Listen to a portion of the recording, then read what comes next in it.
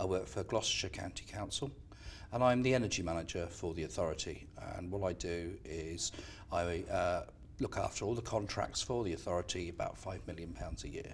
We're dealing with all the schools and all the corporate buildings. We've got about 600 buildings in total. As I said, about 320 of those are schools. In many schools we've got a large increase now in IT usage because they've done away with chalkboards or the old whiteboards, and now we've got a lot of interactive boards, plus many of our schools are moving towards laptops for the children because they're moving away from paper.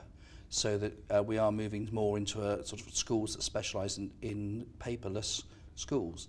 So all the children in the school are issued with a laptop, and that obviously is making a big knock-on effect to the school's energy usage.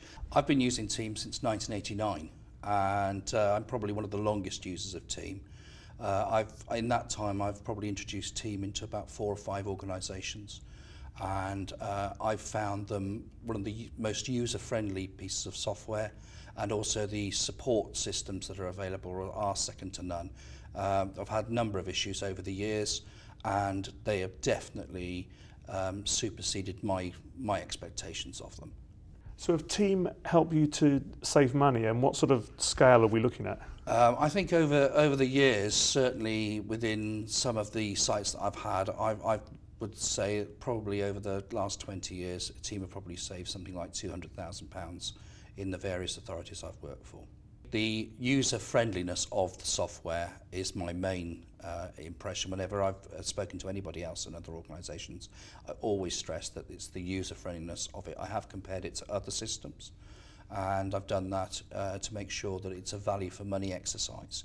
But I've always come back to Team because I've found that when it comes to actually using it and training other people on it, it is the most effective and friendly piece of software.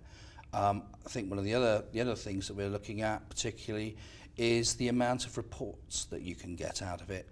That you have a report for almost everything you can possibly want. I can't say that I've used absolutely every report ever.